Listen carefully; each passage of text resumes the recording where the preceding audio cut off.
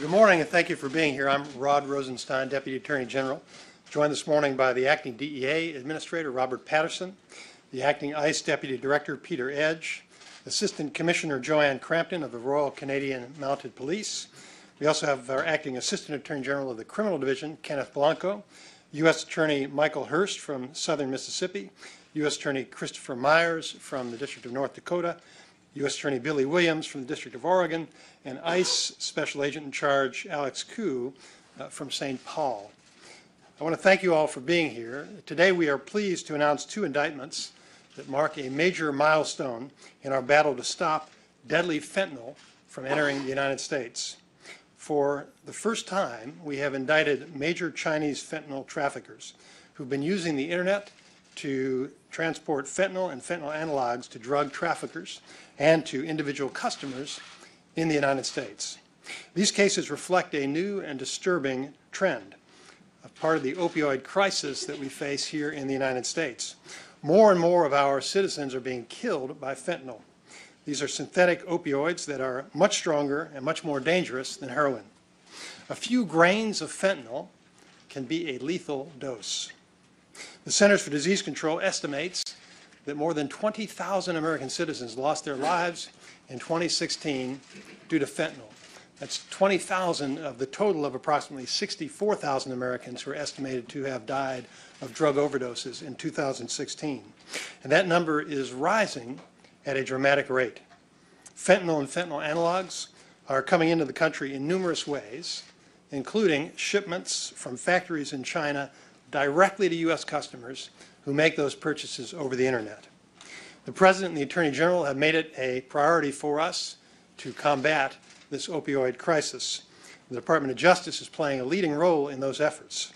In July, we announced charges of more than 120 individual defendants for their roles in prescribing and distributing opioids and other dangerous narcotics.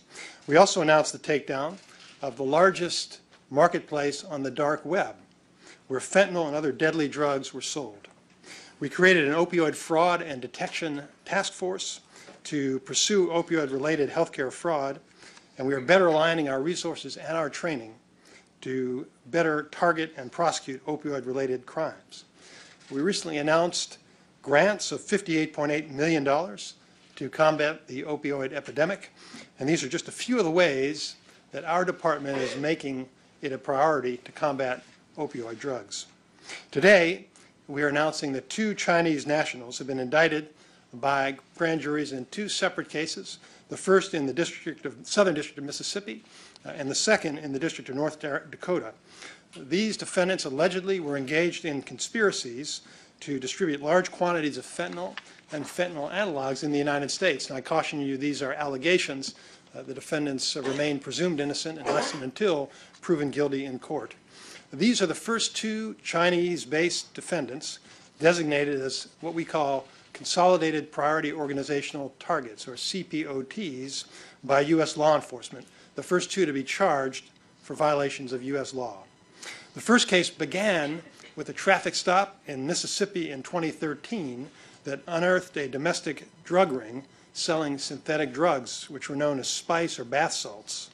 They were delivering these products by commercial parcel delivery services. During the investigation that followed, the federal investigators identified Xiaobing Yan, a distributor of a multitude of illegal drugs, including synthetic cathinones and cannabinoids, as well as synthetic opioids. Using different company names and identities over a period of at least 6 years, Mr. Yan operated websites advertising and selling acetylfentanyl and other deadly fentanyl derivatives directly to U.S. customers across the country.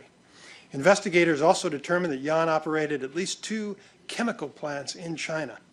They were capable of producing quantities of fentanyl and fentanyl analogs of tons at a time.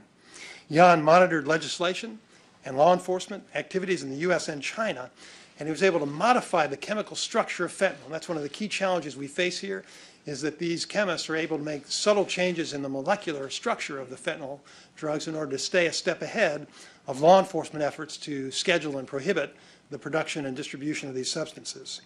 Over the course of the investigation, agents identified more than 100 distributors of synthetic opioids involved with Jan's manufacturing and distribution networks. They intercepted packages that were mailed from Jan's internet pharmacy companies.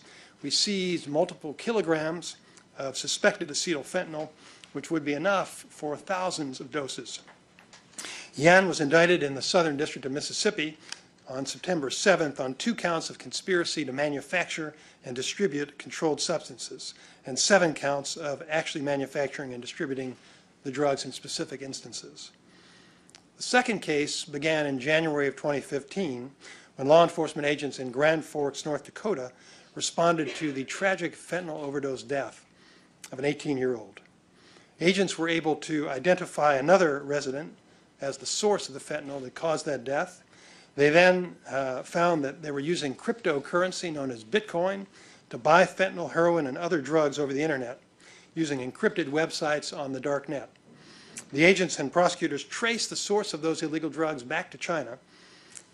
They found that they had gone through Oregon and Canada and had originated with a man named John Zhang in China. They learned that Zhang ran the organization that manufactured fentanyl in at least 4 different labs in China, and that he advertised and sold the fentanyl to U.S. customers over the internet. His organization would send the orders of fentanyl and other illicit drugs and pill presses, stamps, and dyes, which were actually used to stamp that fentanyl powder into pills. They sent those to customers throughout the United States using the mail and parcel delivery services. Agents determined that Zhang sent many thousands of those packages since January of 2013. Zhang and 8 other individuals were indicted in the District of North Dakota on September 20th of 2017, and according to that indictment, there was a conspiracy to distribute fentanyl and fentanyl analogs in at least 11 states between January 2013 and August 2016, and a conspiracy to import the drugs to the United States from Canada and China. This was a money laundering conspiracy, an international drug conspiracy, and a continuing criminal enterprise, according to the allegations in the indictment.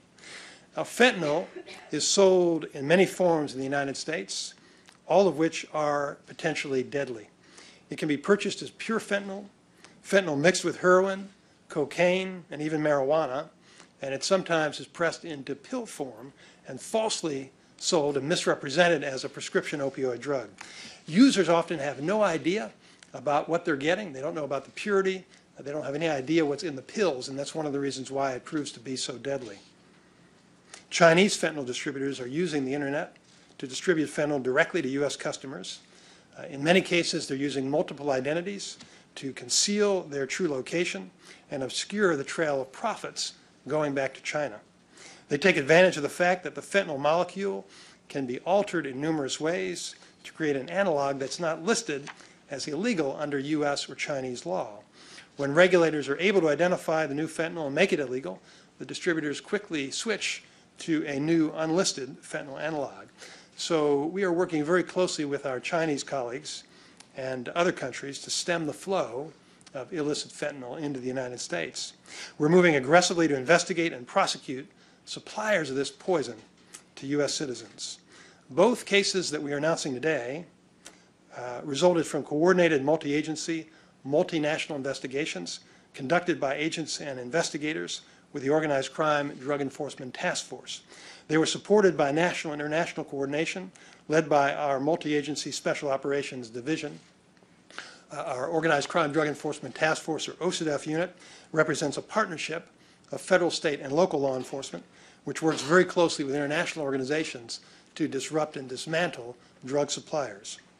I particularly want to commend the DEA, Homeland Security Investigations, IRS, Criminal Investigation Division, the U.S. Postal Inspection Service, the Royal Canadian Mounted Police for their incredible investigative work, as well as our own criminal division and our U.S. Attorney's offices for Southern Mississippi, North Dakota, and Oregon.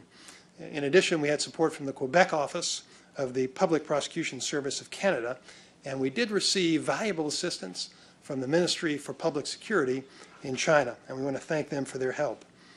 Our dedicated investigators and prosecutors, working in partnership with our international partners, are committed to shutting down this deadly traffic in opioid drugs, and particularly in illicit fentanyl, and saving the lives of our citizens. We're going to hear from Mr. Patterson, Mr. Edge, and Assistant Commissioner Crampton, and then we'll be happy to answer your questions. Thank you and good morning. I'm honored to be here representing the men and women of the Drug Enforcement Administration. I'm incredibly proud of this same group of employees for their work every day on both addressing the diversion of licit opioids and the pursuit of those involved with the illicit manufacture and distribution of opioids, the reason why we're here to speak today.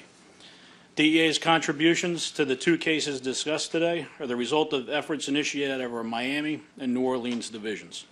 As these cases expanded, work by DEA investigators across this country and overseas in conjunction with our federal, state, and international partners produced today's results.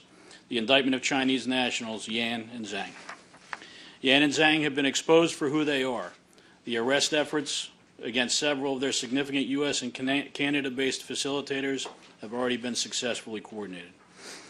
At a time when overdose deaths are at catastrophic levels, let me be clear, DEA's top priority, not one of them, but top priority is addressing opioids and pursuing criminal organizations distributing their poison to American neighborhoods. Yan and Zhang and their criminal associates represent one of the most significant drug threats facing our country. Overseas organized crime groups capable of producing nearly any synthetic drug imaginable, to include fentanyl, and who attempt to hide their international shipments by using web-based sales and cryptocurrency transactions. As discussed during the recent announcements of the shutdown of Alpha Bay and Hansen networks, technology, particularly the internet, helps criminals hide their true identity. Encryption, the dark web, anonymizing software, and online markets all pose significant challenges to law enforcement. Modern logistics also make it possible for criminals to complete massive numbers of smaller illicit transactions, which are harder to identify and interdict. However, as demonstrated by the charges announced today, investigators around the globe work with precision and sophistication to thwart their efforts. It's also important to acknowledge our relationship with the government of China, and specifically the Ministry of Public Security, as just mentioned. DEA's Beijing office continues to enjoy a strong and healthy relationship with the MPS. Building on that relationship, earlier this year, DEA officials traveled to China to discuss these critical matters with their leadership, and the Chinese have been responsive. As law enforcement, we remain steadfast in aggressively targeting criminal organizations that perpetuate the epidemic. But the issue of opioid abuse is both complex and requires the collective efforts of not just law enforcement, but also of families, communities, educators, healthcare, and treatment organizations. The Deputy Attorney General just noted the preliminary 2016 CDC statistics show synthetic opioids are the leading driver of overdose deaths in the United States. In addition, the same data estimates more than 64,000 Americans died as a result of drug overdoses in 2016. My fear is that the American public has a general awareness of this problem, which comes from a statistic, that most struggle to comprehend, which they should. I challenge all of us to look beyond the statistic and instead focus on the individuals behind those numbers. Part of the solution related to this unnecessary loss of life has to come from discussions, which can be difficult and uncomfortable. Each one of these deaths impacts real people, from the immediate victim to all those whose lives they touched. We have a shared responsibility to educate the public by making sure the message is clear. The path of opioid abuse, once taken, all too often ends in tragedy. We cannot continue on this path. In an attempt to be efficient with your time, I would simply add my appreciation to the group that the Deputy Attorney General just acknowledged. The tireless efforts of these individuals are the reason why we're here today, and their work makes this nation safer. I'm now pleased to introduce a friend and a critical partner to DEA, ICE Acting Deputy Director Peter Edge.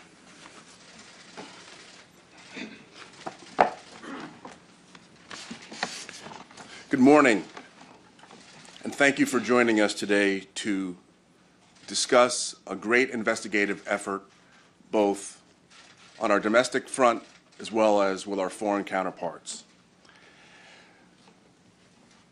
On September 20th, 9 subjects were federally indicted in the District of North Dakota for possession with intent to distribute controlled substances, namely heroin and fentanyl. a drug that is 50 times more potent than heroin and 100 times more potent than morphine, has become a menace to our communities across our nation and around the world. This investigation has resulted in 21 criminal arrests, 20 convictions, along with the seizure of fentanyl with a street value of more than $1 million. This case began in January of 2015 when the Grand Forks, North Dakota Police Department responded to what has become an all too familiar tragedy in the United States, the heroin and fentanyl overdose of 2 young adults. Only one of them survived. These overdose deaths are attributed to criminal activity by drug trafficking organizations. This investigation by the Grand Forks Narcotics Task Force identified a local source of supply for the heroin and fentanyl powder, as a 19-year-old local resident was also identified from Portland, Oregon, as a main supplier of this organization. As an organized crime drug enforcement task force investigation, the investigation was worked jointly with all of our local and federal partners.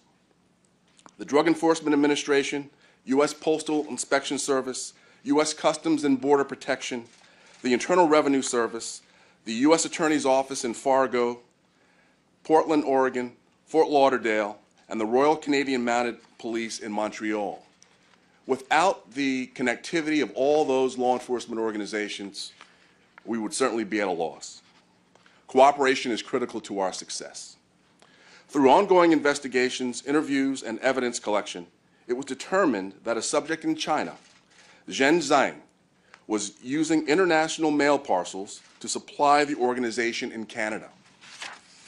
Co-conspirators in Canada communicated with U.S. networks via encrypted communications, and the drugs were distributed nationally, regionally, and locally through the mail or hand-to-hand transactions. Most recently, 2 of the indicted defendants, Anthony Gomes and Elizabeth Tunn, were arrested in Davie, Florida, where a search of their residence resulted in the seizure of approximately $175,000 in U.S. currency, a Maserati, and 2 firearms. I would like to recognize the exceptional work of our Homeland Security Investigations Special Agents, Jeremy Grube, Guy Gino, Alexis Gregory, as well as the North Dakota U.S. Attorney, Chris Myers, for their tireless efforts, their commitment to seeking justice, and their dedication to the safety and security of American people. I would also like to recognize the incredible teamwork and collaboration enjoyed by HSI and the DEA offices in Grand Forks, Portland, Miami, West Palm Beach, as well as the HSI and DEA attachés covering Canada, Panama, Colombia, and China. This investigation exemplifies the steadfast commitment by ICE HSI to combat the flow of dangerous and illegal drugs into our nation. In 2016, HSI seized 6,000 pounds of heroin, more than 500 pounds of fentanyl, 46,000 pounds of methamphetamines, and 270,000 pounds of cocaine. All of this along with the seizure of nearly $500 million in U.S. currency and other assets. Collaboration has resulted in great results. Thank you very much for your time today.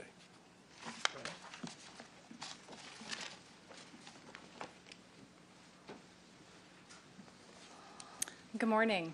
I'm honored to be here representing the Royal Canadian Mounted Police on this day. I'm Assistant Commissioner Joanne Crampton, Officer in charge of Federal Policing Criminal Operations.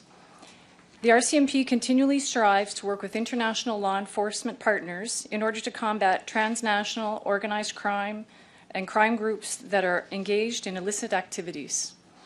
In this instance, the RCMP worked in collaboration with ICE and the DEA to target a drug network that was distributing synthetic drugs internationally. The results of that collaboration are evident today with this major announcement. Synthetic drugs, and in particular fentanyl, are a major threat to both of our countries. As law enforcement agencies, it's our duty to combat this in every possible way. Law enforcement partnerships are critical to successfully pursue those who are fueling this public health crisis. Fentanyl trafficking is a worldwide problem. It clearly knows no borders, and we need to intercept drugs before they reach our communities. Police are routinely faced with challenges related to illicit commodities, and as such, we're continually adapting our operations by developing new training, policies, and procedures to deal with these ongoing and evolving threats in our communities. The RCMP has implemented a national investigative strategy to target fentanyl importers, distributors, manufacturers, and traffickers. This has resulted in the disruption and dismantling of criminal groups. The Royal Canadian Mounted Police are willing partners in the continued efforts in collaboration with the United States and international law enforcement in the disruption of transnational organized crime. I thank you for your time today. Thank you. Be happy to take any questions. Yes, sir. Mr. Rosenstein, you and several of you have mentioned the cooperation from China. So beyond the indictments, can you tell us whether there have been any arrests of these individuals, whether their labs have been shut down, whether their websites have been shut down? No, what I can tell you is that I was in China 2 weeks ago and held a series of meetings, including with the Minister of Public Security, Minister Guo, and I emphasized to all of the Chinese officials that I met that we appreciate their support. They are, in fact, helping us, but we need them to do more. We need them to do more because 20,000 American citizens lost their lives in 2016, and many tens of thousands more were injured as a result of fentanyl manufactured in China, distributed from China to the United States. And so we appreciate their support, but we're asking them to do more. We're asking them to help us by enforcing the existing laws. We're asking them to continue to schedule fentanyl derivatives, and we've also asked them to schedule fentanyl precursors.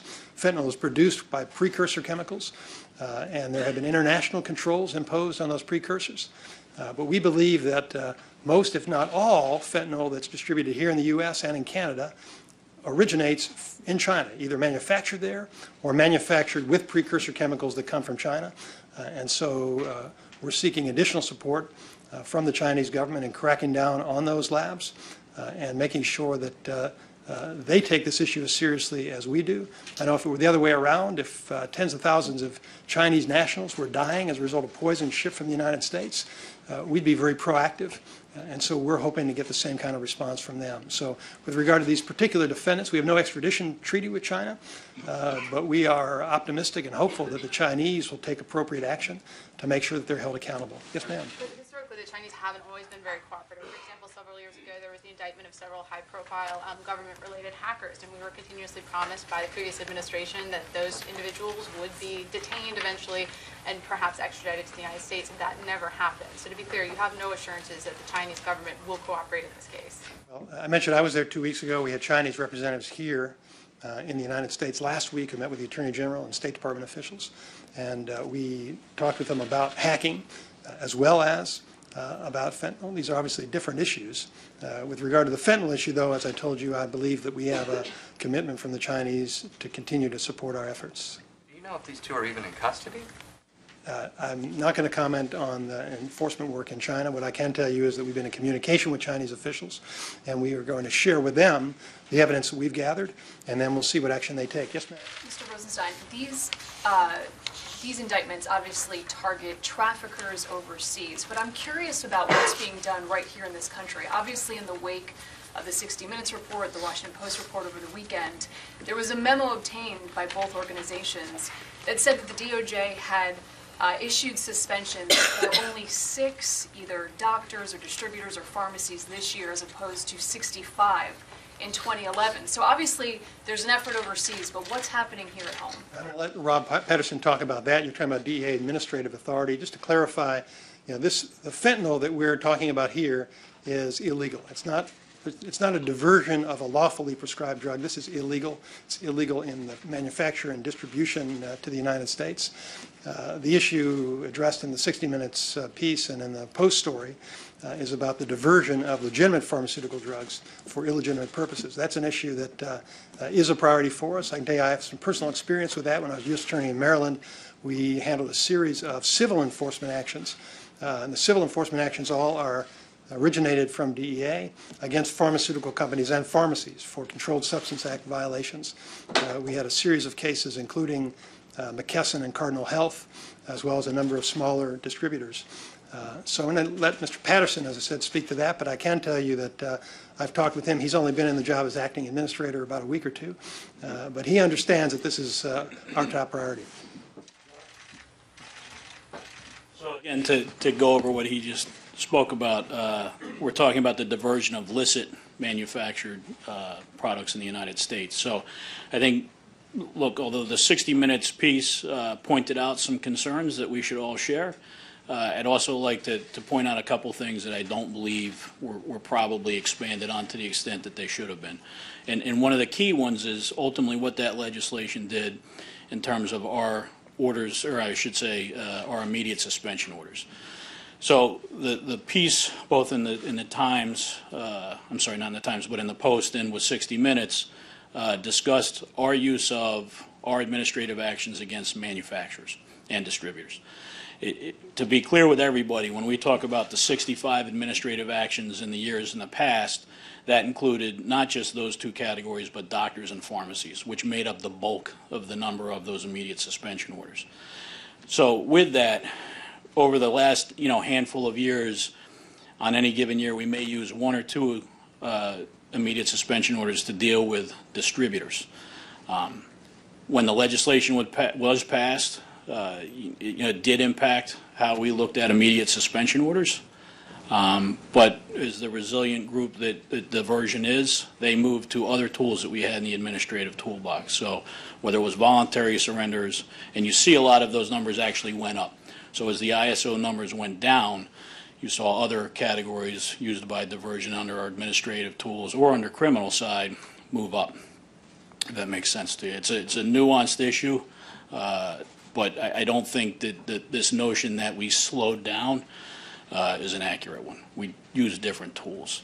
And I think the other piece of that I was concerned about that I saw is the notion that 46 employees had left DEA to go point these vulnerabilities out to the industry. I think, look, as corporations, whether it's the banks and money laundering expertise, anybody that's being regulated has a compliance issue on their own. And to bring in people that are well educated and understand that, those are the people that I know that have left DEA. It's not people that have essentially said, I've learned the tools, I'm going to go out to another place and then sell that for the wrong type of purposes. If I could follow up on that, you said that other tools were used. Is it because of the legislation that sort of hindered the way you went at it previously? And what other tools were used to go after distributors? Other administrative actions like voluntary surrender. So as we shifted from the immediate suspension orders, which means we would go and take that, using that administrative tool, we would ask for the surrender. And there's reasons why people would surrender that as opposed to using the ISO process. I can assure you that although it may have been more challenging, as any kind of legislation or policy sometimes has that effect, that we will find other ways to essentially continue to do our job. So I want people to understand that we did not stop doing what we were supposed to do at DEA.